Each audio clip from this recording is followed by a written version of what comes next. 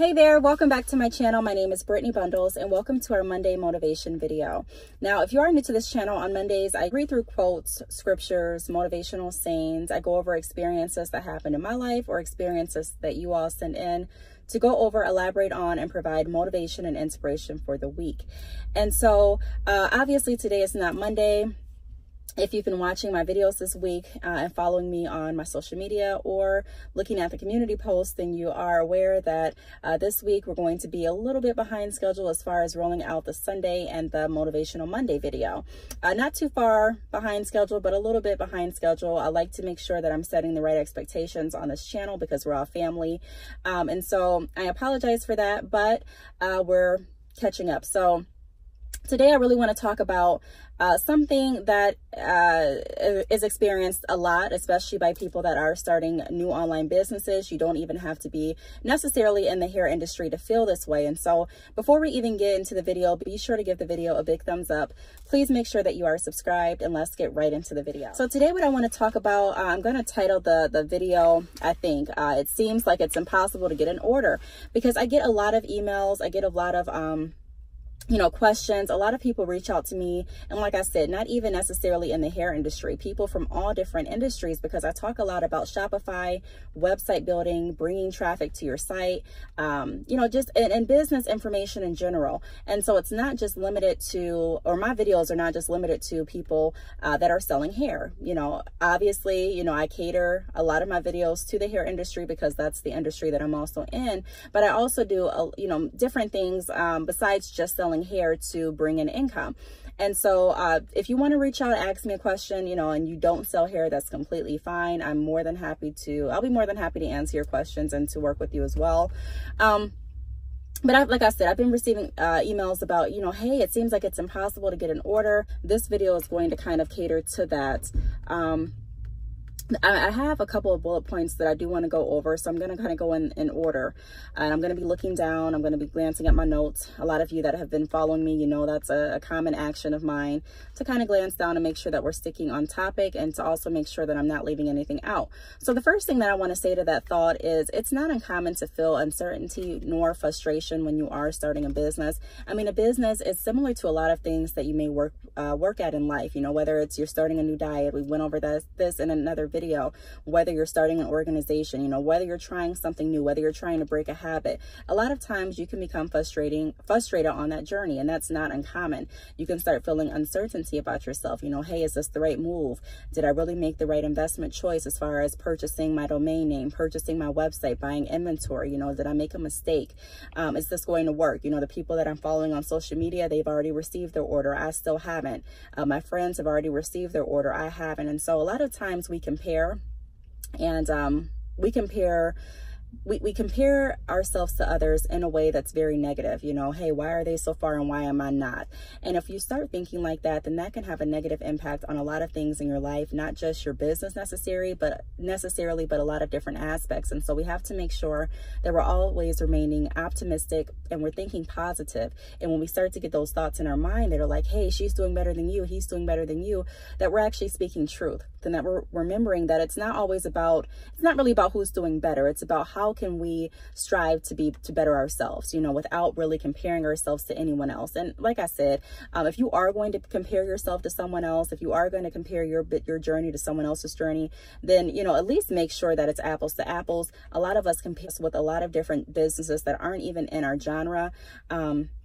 That matters. Every business has their kind of up and down spikes individually and also whole as an industry. And so, for example, if you're in construction, if you ask a couple construction companies, when are they most busy? Some construction companies will say they're most busy during this season, and some will be busy, during this season. And so if you're comparing a construction company that's in their slow season to a fast food business that is on campus, a college campus, it's not really comparing apples to apples. And so you want to make sure that you're comparing. If you are going to compare, then you're looking at everything truthfully and at a level state, because that's also going to help you keep everything in perspective and continue your journey. It's going to help keep you motivated if you're looking at things for, how they actually are. Now, Another thing that I want to point out is remember why you started. A lot of us, we get started on these journeys and then we forget why it is we're actually doing it. You know, if we don't start seeing progression immediately, we're kind of like tapped out and we start gravitating to something that is working. So a lot of us just, you know, stay at our jobs, or we decide to, you know what, hey, I'm just gonna do this. I'm just going to do that because it's easy. And although, you know, there's nothing wrong with working and also being an entrepreneur, I always say in my videos, if you're going to give another company 8+ hours of your time each day, then, you know, your business deserves that as well. And I know we're human. I know we all get tired, but we have to start thinking of why we started this. You know, what are we doing? And it's not even just for me. The reason that I stress having multiple streams of income, the reason that I do have multiple streams of income set up for myself, is not even necessarily all because of me, but I want to pave a way for my children so that, you know, they have more freedom and more ability to kind of maneuver and do what they want to do. And so my aunt once told me, you know, having money, it's not even just about, you know, just saying I have a lot of money, but having money gives you in a lot of different areas in your life, it gives you options, it gives you more choices and more flexibility. And so I want to set that up. And so it has to start someplace. You know, you have to be willing to say, you know what, this is something I want to do, and I'm committed to finding my lane, finding a way that's going to increase not only my financial stability, but also for my family. And like I said, there's nothing wrong with working. I hear a lot of people saying as well, you know, I'm not going to work because I don't want to work for nobody. But sometimes, you know, you are going to have to do things that you don't necessarily want to do at that time to get you to another level. And so, like I said before, there's nothing wrong with being an entrepreneur, with working. There's nothing wrong with being an entrepreneur, having multiple businesses. There's nothing wrong with any of that. But I just want to make sure that we're remembering why we started and remembering what we don't want to go back to, and continuing to stay encouraged. The next point that I want to go over is, if others can do it, then so can you. Like I mentioned, a lot of times we compare ourselves with different people, with different businesses, and we have to, if you're going to compare yourself, then look at it like this, you know, instead of looking at it in a negative aspect, like, hey, they're doing better than me, I'm doing worse than them, look at it as inspiration. Hey, if they're doing it, then so can I. You know, there's no one on here with, no, you know, none of us are God, you know. We all are working, we all are learning, and there isn't one person that I've ever met or that I think it exists in this world that knows everything, you know. So that lets us know that we're still trying, we're still working, and you're no exempt. You still have to work at it and try to perfect, you know, your industry, your business, and your tactics and your sales techniques and things like that. Because like I said, the world is, no one knows everything, and the world is always changing. Industries are always changing. And so it's why it's important to find something that you really want to do and stay committed to it. Now, of course, when you're in business, I don't care what genre, of course, you know, you'll have times where you may say, you know, hey, I really don't want to do this aspect of my business. Hey, I kind of want to change this up. And that's okay. You know, that's honestly, that's normal. That's fine. But just make sure that you're not getting too defeated because the orders that you anticipated receiving hasn't, you know, they haven't come yet. And like I said, if you're going to look at it in an aspect of, hey, everyone else is just doing it but me, then just realize that, hey, it's not like it can't be done. Everyone else is doing it. It can be done. I get people that I work with on drop shipping, and I tell them all the time, you know, hey, I'm selling here, you're selling here. We're selling the same hair. You know, the difference is my brand, your brand. The difference is my technique, your technique. And so I'm not saying, you know, you want to copy everyone's brand or everyone's movement or everyone's technique, because that can also stop some of your sales because you're not really being authentic to you. But I'm saying that look at it in that way, that, hey, you know, if we all got handed out these bundles to sell, these bundles of hair to sell, and, you know, 5 out of the 10 people are selling hair, it's not like the product won't sell. You know, we have to go back and look at different reasons. And no, it's not always the price either. I talk about this a lot in videos. I have someone that I was working with. I've been working with this person for a long time, and they've tried different things as far as dropping their prices. They've even left drop shipping and come back to drop shipping. And they've tried multiple things. And when they tried to lower the price, they still didn't receive any sales. They did not receive any sales. It wasn't until some things on the back end were changed with the website. It wasn't until we actually kind of sat down and really made a specific plan for their business that they started to see improvement. And so a lot of people underestimate how much goes into running a business. You know, they're like I said, a lot of people that I even talk to, they're like, hey, I'm just going to make a website and make money. And it's like, there's a lot of things that go into making a sale, even online. There's a lot of things. It's not like you just buy hair and people just come to you and purchase. There's a million companies out there, but there's still room for you as long as you have a passion for it, as long as you are going to remain consistent, and as long as you can actually see and trust the process. Trust what you're doing and trust that you'll get there. And if everyone else is doing it, or if everyone can do it, if you hear about people making sales and if you see people making sales, like I said, don't let it discourage you, but let it encourage you that, you know, like this is something that is obtainable. Also, the next tip that I want to go over is, but let's focus on traffic. So a lot of times when I hear people say they don't have too many sales, I ask them this question. I say, hey, how many people are you bringing to your website in a day? And people look at me like I'm crazy. They're like, what do you mean? I don't know. And I'm like, well, that's what we need to focus on. We need to focus on how many people are actually coming to your website, because we have to drive that number. It's kind of a numbers game. I'm not a numbers person, but if you want to look at it that way, then I mean, it kind of is a numbers game. I mean, the more people you have to your website, the higher chance you have of actually securing a sale. And so if you're only getting one person to your website every day, and that one person is your cousin, you know, the chances of you receiving a sale, you know, aren't very high, because you only had that one person visit. If you have a website and you have 5 people come into your website, you know, that's better than 1. But at the same token, we still need to work on increasing our traffic. So that's something that we need to start at, instead of going back and saying, you know what, I'm just going to drop my prices dirt cheap. Because what happens when that happens and you do start to get a sale, a lot of people are like, dang, I didn't make any profit. I made a $2 profit off of this bundle. And what can I do with that? You know, not saying that you shouldn't count everything. Everything adds up. But I'm saying if you're doing something, then make sure it's worth your time. Make sure that you're also valuing and respecting your business enough to not cheat yourself out of money.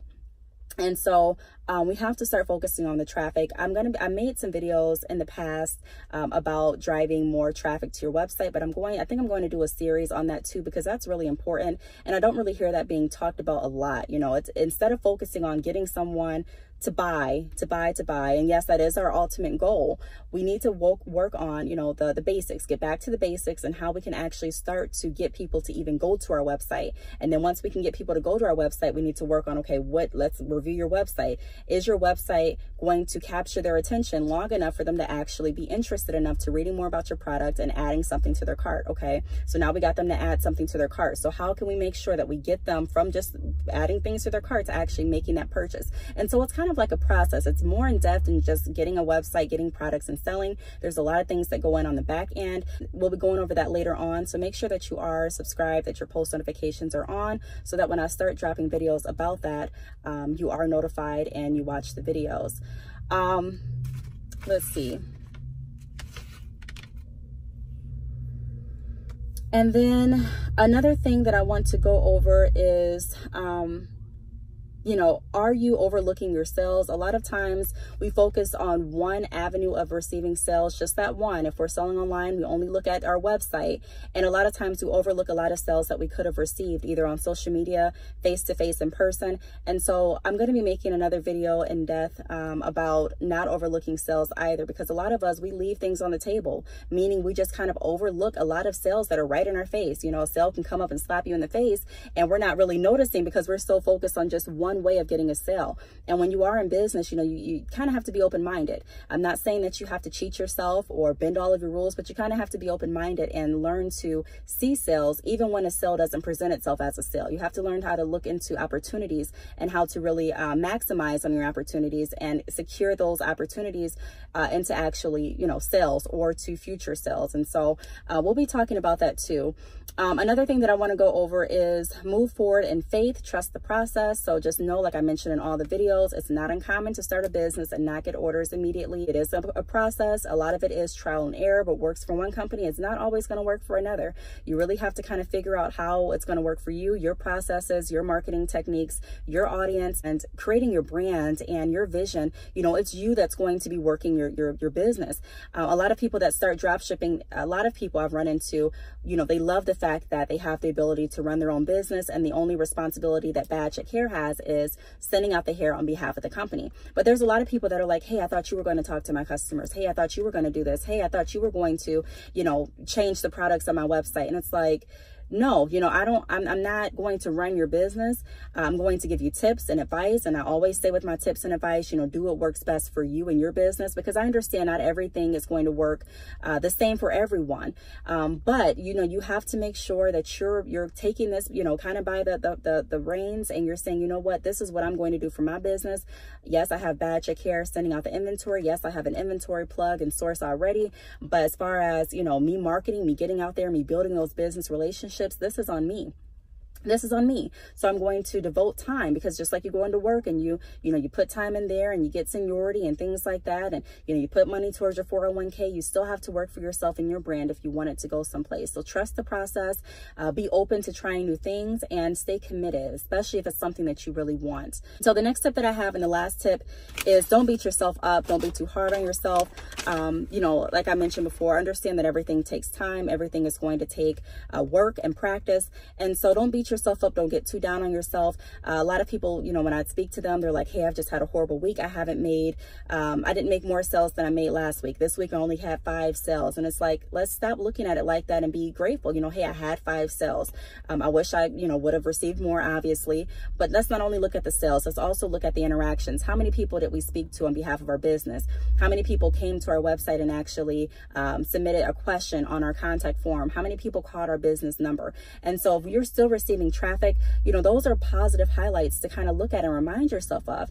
And like I mentioned, looking over sales opportunities, a lot of people receive a lot of inquiries to their website, but just, we need more practice on how to actually keep those people interested and convert those inquiries into sales. And like I said, it comes with practice. It comes with, trial and error sometimes. And so just don't be too hard on yourself. Realize that it's something that, you're working at.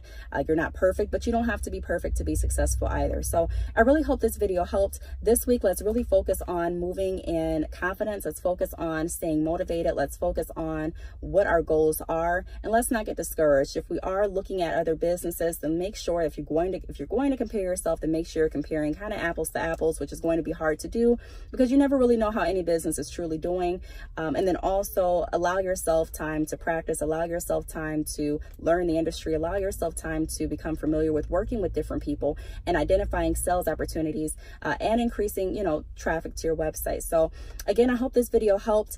If you have any questions, feel free to leave them down below. Thank you so much for watching, and I will see you all in my next video. Bye.